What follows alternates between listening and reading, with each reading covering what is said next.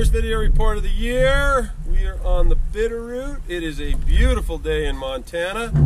We are finding out if their skwala actually exists. It does.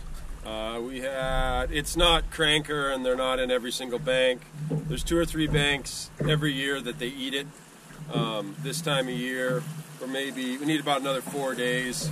3 to 4 days of really great weather. Whoa. Almost had one.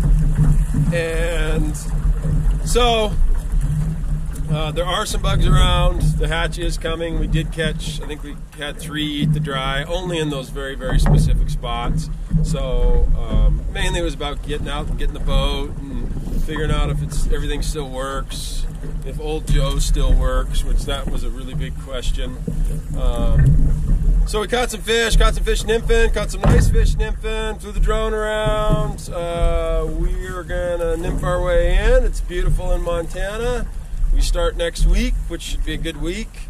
The weather's been warming up, the gravel bars are clear, and there's some bugs around. Have a good day. Joe Cummings, Missoula River Lodge.